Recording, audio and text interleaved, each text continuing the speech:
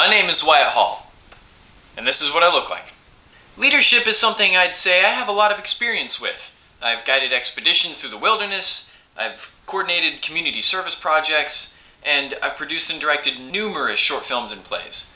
But most notably, I think, would be my Eagle Scout project. Normally, when someone reached the point in their scouting career where they needed a project, they could go to just the city council and ask for basically an a la carte Eagle project that was pre-written, and all they had to do was go out and build whatever it was they were building. I wanted to do something different. My passion for film inspired me to try to find someone out there, a nonprofit organization that could use my talents, and eventually I found an organization called Bike DFW. So I reached out to them, asked them if they would allow me to make a commercial video for them, and they said absolutely.